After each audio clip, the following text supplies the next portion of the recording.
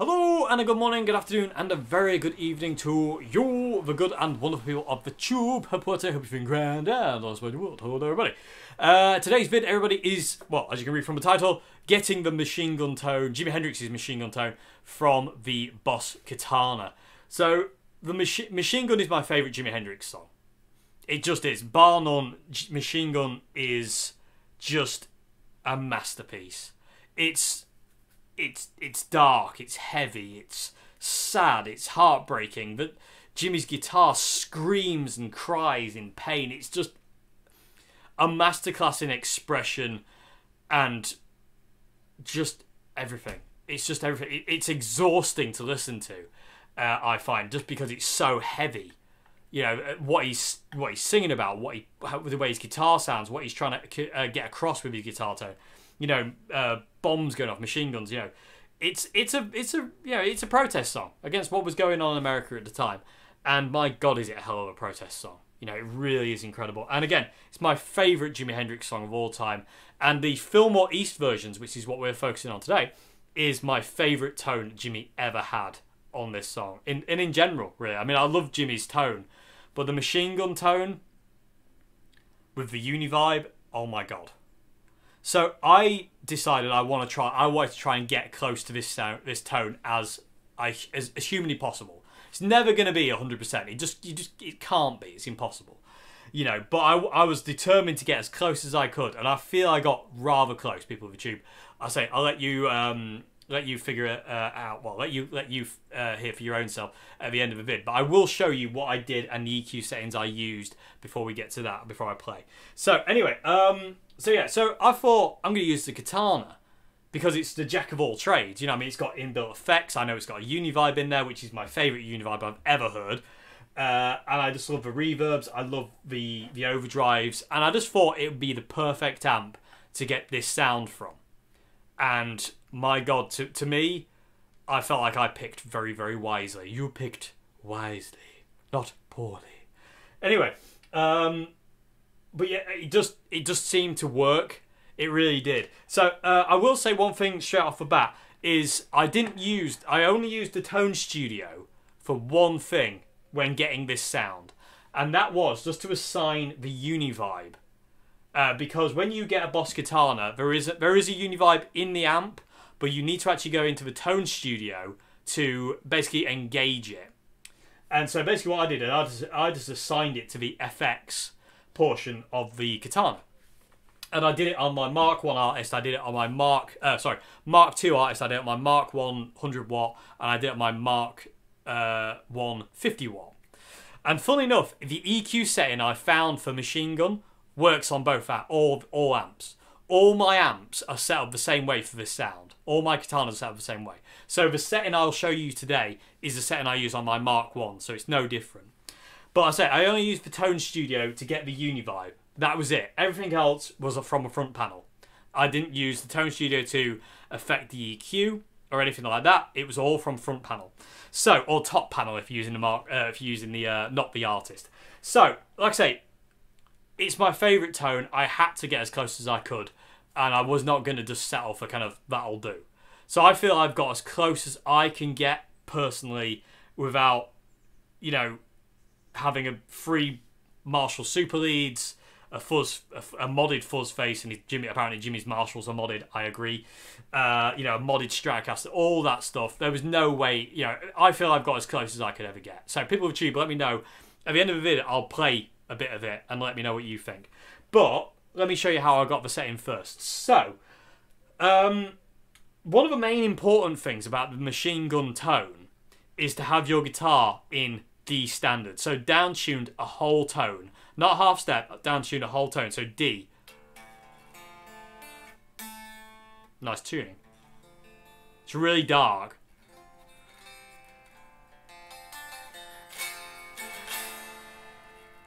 And that's what Jimmy was in the Fillmore East version. It's like, it's D standard. And it's really fun. It always makes me laugh because that show, they started off with Who Knows. And Who Knows is in standard tuning. And a Machine Gun's in D standard. So Jimmy literally started the gig in standard tuning. And the second song in, he down tunes all the way to D standard. And then the next song, he tunes up to E flat. Anyway, I love it. I love that. Anyway, but D standard is really important to machine gun. It really is. It's such an important tone. Tonality, should I say, more than anything. You need your guitar in D standard. So that's that. And I find D standard is really musical anyway. I think it really outweighs E flat and standard tuning, to be honest with you, standard 440. Anyway, so that's another thing. Another thing that's really important to a machine gun tone is neck single coil pickup. It doesn't matter what kind of pickup single coil it is, but it does have to be a single coil. Humbuckers just don't have the right attack. They really don't. So, and Jimmy, I think he does use his bridge pickup briefly in machine gun, but predominantly he's on the neck pickup of his black Strat. So that's another important thing. So D standard, neck pickup. So that's where we want to be going with the guitar. It's really important when dialing in this tone to be in D standard and be on your neck pickup. It really is. So let's get to the amp. So I went for the lead amp type on all my Katanas because I find it's got the most kind of plexi-ish breakup when you start dialing in the tone in the gain. Sorry. So I went for the lead mode. So that's the amp type we're going to use. Gain I set at 11 o'clock. So gain is at 11 o'clock. Volume is all the way up on 10. Bass, middle, treble I have on 0. Okay, so they're all on 0. So they're basically neutral or off, if you will. Booster, mod, we'll get to that in a minute. Then, like I say, I assigned the Univibe to the effects section of the amp. So I can roll that in. And I find it works best somewhere between 1 and 2 o'clock. It doesn't want to be really fast. The Univibe in Machine Gun, he actually has it set fairly slow. Although Jimmy does actually mess about with the expression pedal, make it go faster and slower. But predominantly, it's quite slow, and it's just pulsing behind what he does. And I find somewhere between 1 o'clock and 2 o'clock is kind of where it needs to be. But again, you can mess around with this to your heart's content. Reverb, I have reverb on just to basically so it's not so dry and horrible, basically. I like to have reverb. And I normally have quite a lot of reverb in, just to give it that kind of sound that Jimmy had in the Phil Maurice with the natural reverb of the room. And so that's how I have reverb. Presence I have set at 12 o'clock, and this is basically adding the sparkle. This is adding like the the fairy dust on top of the tone, basically. So I have presence at 12 o'clock, and then basically that's it. That is literally it. And that is the setting I have on all my Katanas. On the artist, I don't have variation on. The tone shape I just have off, and I have the cab resonance on modern, and that's it. Other than that, on the Mark 1s, that is what I have. So I have it on the lead mode, gain is at 11 o'clock, volume is at all the way up, bass, middle, treble all on 0, booster, we'll talk about that in a minute, is not used until the solo. Mod, I don't use the mod because that's chorus on this setup for me. Then I have a Univibe on the effects mode, and I set that up somewhere between 1 and 2 o'clock. Again, mess around, it's great fun. Reverb I have set at 2 o'clock, and it's just a spring reverb I have set on both amps. Presence is at 12 o'clock. Master volume is wherever you want it to be, so you don't kill yourself because these amps are loud. So, and that sounds, if I just turn the Univibe off for a second, the core sound is like this.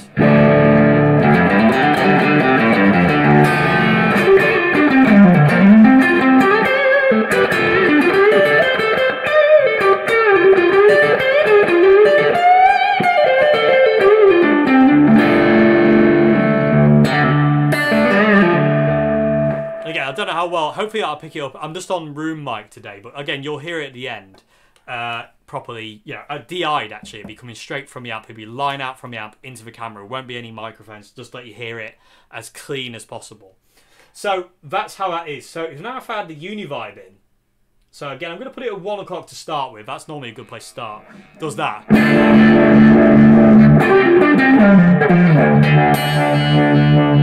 Actually,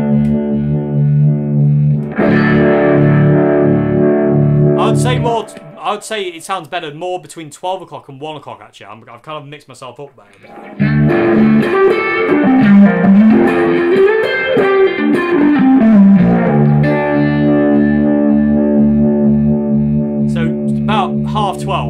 feel. So somewhere between 12 o'clock and 1 o'clock, that's where you want it.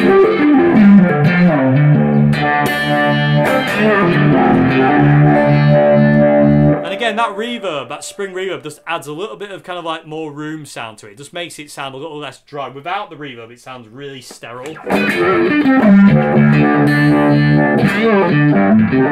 And I don't really like it. So putting the reverb about 2 o'clock-ish. And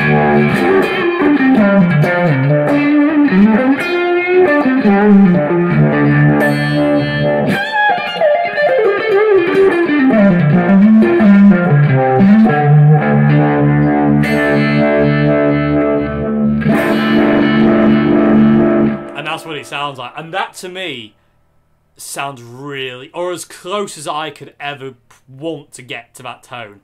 Like I said, I don't know how well it'll come across on the room mic, but I'll say bear with me, people of YouTube. At the end of the vid, I actually play it. So, and it's DI'd out of the amp as well, so you're not going to hear a microphone. You're just going to hear the line out, the amp sound.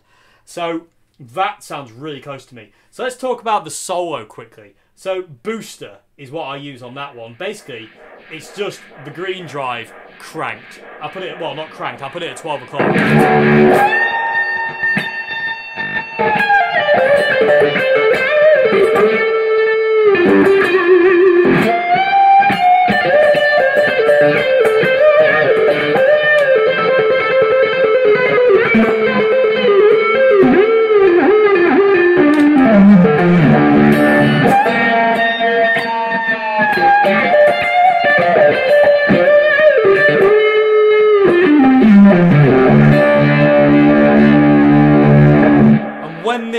When the amp's wound up, you don't need any more gain than that, because it's quiet at this point in time, but I mean that's still as much gain as you need to do one of those solos. But together, all that together, it just sounds so close to me. Like I said, I don't know how well it'll pick up on the room mic, but it sounds really good. It feels great. And it really does feel like a cranked plexi.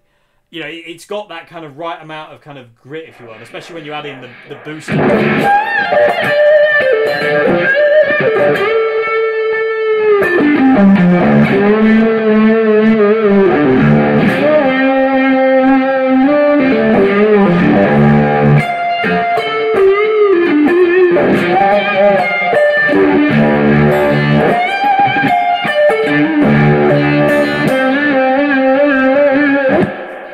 It just feels and sounds really close to me. Again, use these settings as a jumping off point. Your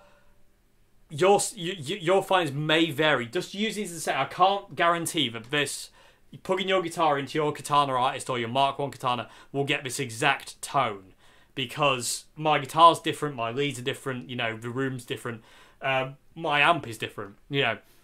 But using these settings I've told you, use them as a jumping off point if you want to go after this tone, because my God, is it an awesome tone. It's so powerful. It really is. And again, having your guitar in D standard just gives it such a dark thing, because you're basically playing in D minor, the saddest of all keys, you know. So it just gives it such a vibe and an atmosphere, and I just love it. You know, and the Univibe, the Univibe in his Katanas is easily one of the best Univibes I've ever heard.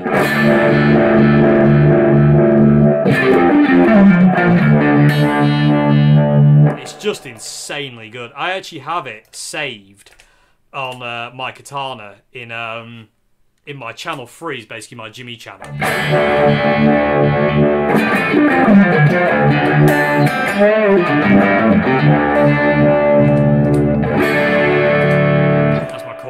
Which I use for stuff like Angel. But anyway, so anyway, people of YouTube, there you go. That's the settings I have to getting the machine gun tone out of the Boss Katana, and it does. You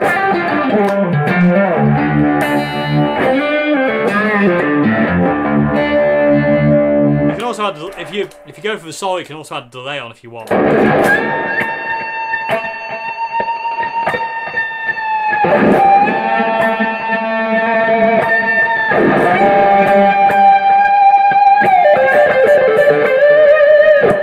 I know Jimmy didn't use a delay, but it does sound immense, and I'm sure he would if he did have one. Anyway, that's it, people tube. I'm still trying to get used to these short videos. It's throwing me for a loop. Anyway, there you go. I feel I got really close. People of the tube, let me know what you think in the comment section below.